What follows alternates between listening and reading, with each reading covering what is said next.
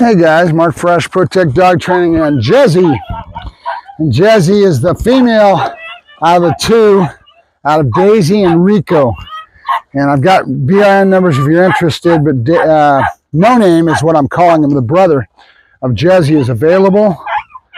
And he's going to be a good one. He's in there yapping right now. Let me go ahead and shut that because he's just being too noisy. He's wound up like an 8-day clock because we're starting to have pattern and routine set in, right? So now they're figuring out what's going to happen and they're getting excited about it. And look where their head's at, right? All of it starts to build, but she's going right into behaviors that she's getting benefited from on her own. This is only what we got 7 days they've been here, and I think it's 3 or 4 days that I've worked them in this. I'm going to keep up the clicker and then asking her to go to places. Like how smart she is. She is very, very intelligent little dogs. Keep in mind, she's only about 9 weeks old. 10 weeks, somewhere in there. Good. So I'm going to work on my down more than anything else because she's doing everything else. And I'm going to keep trying to accent this. Nope. Nope. She's not giving me a total down. I'm trying to outweight her. Her brain is so floaty as far as your young puppy mind that has no attention span, right? No, anything that stimulates them, smell, noise, whatever it may be, is all a factor at this age because their brain needs to mature and settle down a little bit. So there it is. There's what we're after. She gave it to me finally, all right? Good girl. Take your palm, spin it downwards. Now she's trying to get to the food, and that gets you what you want. You're not pushing down. You're just creating a little bit of pressure so that they want to go up underneath it to get to that smell, which is in forward of that. Palm's here and the food's back here. So they're trying to get to it. And as they try to reach for it, when you put your palm down, there it is, okay? So, and now we just keep it up. Now she's pushing the food off. That's why you got to make sure she's back on the table far enough and don't have any of it hit the ground because her nose is going to go right to that ground and want to smell and go crazy. She's just a baby. Yep. Good girl. Okay, so let me concentrate on her. And what I'm after here is for her to start picking up on when she's doing the right things based on my body language. All right? So, yep, up, and voice tone with verbalization. Remember, we go through a whole stage at this age and anywhere all the way up to 6 months of age. But in the beginning especially, a lot of sound and vocabulary, right? Hup. You want to go bye-bye, get in the kennel, all the things you do with a dog to manage them, everything's associated with some kind of emotional states of mind that we're concentrating on. This is excitement of coming out. And I've got the food bowls all ready for them and the food's sitting there. When I get back, they'll go into the kennels, I'll go get the food bowls and right away feed them. Pattern, routine. Good. You're playing on the dog's natural tendencies to get into classical conditioning. It's all about that for a dog, and it's all contextual. People don't understand that. If you have a dog that's going crazy at the window and winding up wanting to go after the mailman, why do they do that? Because in the beginning it's a little bit, but it's second day, third day, fourth day. Every day that mailman comes, rattles that little mail slot, and then walks away. What do you think this dog does? He gets used to being classically conditioning, knowing what's going to happen before it happens. That's why I say the dogs are so aware of time. You get home around 5 o'clock, they don't know it's 5 o'clock, but they know that dad comes home at that certain time. I've had dogs, and when I was a kid, we had a collie, and the dog would know that when the person was coming home, when the man of the house was coming home, he would hear that truck, a little Toyota that years ago, back in the 60s, when I was just a baby, before I even got into dogs, but I just remember it vividly.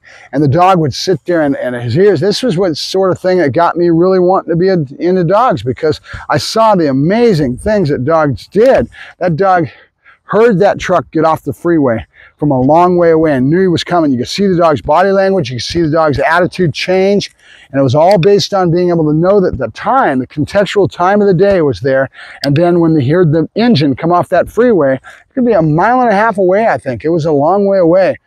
And then the dog knew it. And you'd see the dog's body language getting all excited. And by the time that he came running around that corner, around the road, and our property could see it, he was already wound up and excited and sitting there barking, hitting the fences, saying, "Dad, Dad," you know, that excitement of the owner coming back home. It was amazing. And these are the sort of things, the imprints as a child that I got that made me know that dogs are amazing. They really are. There's a reason that I love being a dog trainer. It's because of the animals, but I love to try to show people and to teach. It's my whole, I thrive on it, right? To teach, to educate people on all the things that a dog can give you if done properly. If you work an animal properly and you understand the wiring, hardwiring of a dog, and then how they integrate with humans, right? The human factor is such a big part of it. You hear me accenting that a lot with my videos as of late because of a dog like Gunzo, and with the lack of relationship dynamic, I find that a lot of times that's really the critical part. You know, it's the human factor. It's that relationship dynamic that causes all our problems. And people have all this knowledge online nowadays. It's the internet's all over the place, and they won't even get off the couch to start trying to learn and grow with their dog. They already have perceived attitudes about a dog. They think dogs just can be thrown in the backyard. He's going to be a good dog, and they don't realize that they need to work at it. They need to be a part of the whole process of building a dog, taking this clay, molding, shaping, and forming this clay to a finished product. And for me, that's personal protection and a companion dog, a dog I can take any place with me, but it'll eat you when I tell him to. And we want to set up psychological deterrent. We want to set up everything we can to maximize what that dog gives you in your lifestyle. And then if you do it, you reach a plateau where you start to learn how much more a dog can give you than what you expect as a civilian. I say civilian, in other words, normal society. Yep. And then you start to learn how much, and handlers, law enforcement officers, they see it. There's a lot of people that actually use it, search and rescue. Anybody that actually does something with a dog and has to put in the time to learn and grow with their animal gets to a point that they realize how amazing dogs are. Dogs are so amazing. It's just, they're such a neat creature. They're man's best friend for a reason. Yep. Good. And a lot of this right now, I'm just trying to get her used to look at her. She's a very smart dog.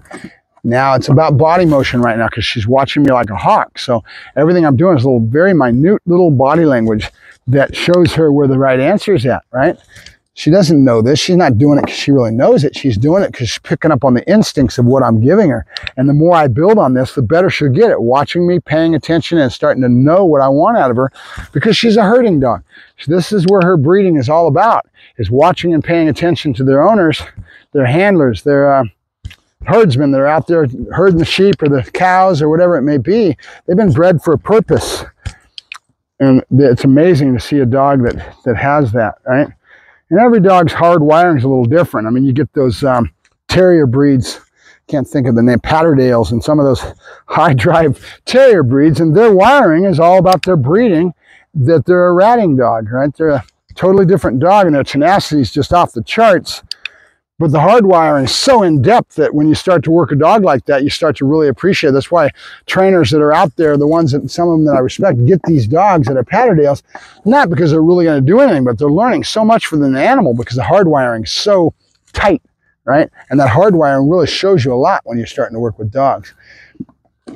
Good. And that's the joy of having a dog like that, right? Now, I waited her out. I was trying to see if she would lay down on her own to understand that she's getting what she wants by doing the behavior. She has no clue yet, but she will. She'll start giving the behavior on her own based on, oop, I'm yakking. I should have had better timing. Did you see what she was doing? She was going after that food, and if I would have had the food down there and said good and started the pattern of the good and the hand going down to the bench, I would have had her in such a spot that I could have conveyed the thought that I wanted to, which is good gets you, the food comes to you, right? There it is. Good. But she is at least doing this. Good. Nope. Nope. Nope. So now I'm going negative punishment in its own little way, which means I'm not giving her the food when she doesn't do something I want her to. And she'll figure that out with time too. Good girl, Jezzie. Good, Jezzie. Yep. Good, good, Jezzie. Good, good. Yay. She heard Jezzie. She doesn't know her name yet, but she will. Good girl. I'm walking to the truck to get more hot dogs, and Jezzie doesn't want to go because look at her. She's back to the truck. I'm over here trying to get another bag of hot dogs, and she doesn't want to quit the game yet. But I'm going to do just a little bit more, and then I'll end it. Funny than heck. I love dogs, man. Dogs are man's best friend for a reason. They're an amazing creature. They really are. God really gifted us when he gave us this creature. Amazing animals, and all they do for us in our society, how many functions that we have them doing in our societies, search and rescue and even now we're doing things that the dogs are fulfilling a purpose of being emotional support dogs. And in trauma dogs, you know, I don't even know if they have what name they call it, but the fire departments and law enforcement are using it a lot of times, is bring out a doodle and just to give companionship to people that have been through trauma. And the dogs pick up on it, and they know what their job is, believe it or not.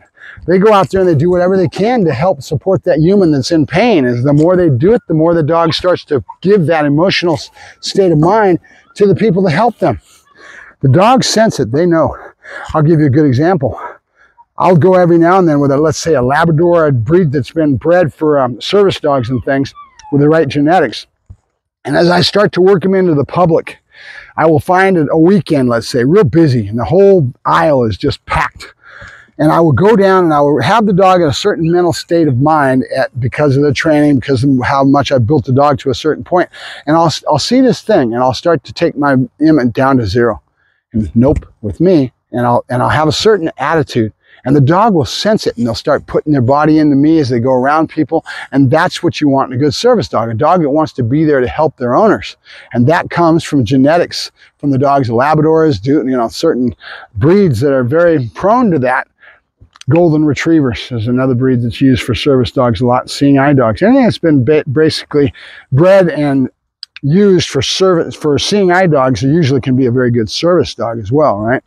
So, amazing things. Animals are just an amazing thing for society. And if people realized what they could have out of it, if they were willing to work for it and understood the larger aspects. Good. Nope, I got to get her to hold on that. She now is dropping and going to the table for the food, and that's good. Good. Yeah, good girl, good. There you go, good. I'm not giving it to her until she actually puts her elbows on the ground. All right, there we go, there we go. Good, and we're done. Good girl, Jezzie. Good. Nope. You remember earlier I said her name and then bounced away. She doesn't know it yet, so I'm going to go to that pattern. Everything's about pattern. Jezzie. Nope, nope. She doesn't have the attention span to handle it, so I'll just get away with it. Jezzie. Yep, and I'll just end it, right? Because it didn't come to me, it's not a big deal. It's not going to break the bank. It will as we keep working and she keeps putting all these dots together and she starts figuring out what my patterns and routines are all about. And I'll build the dog into really understanding what she's doing, right? No, good, and yes.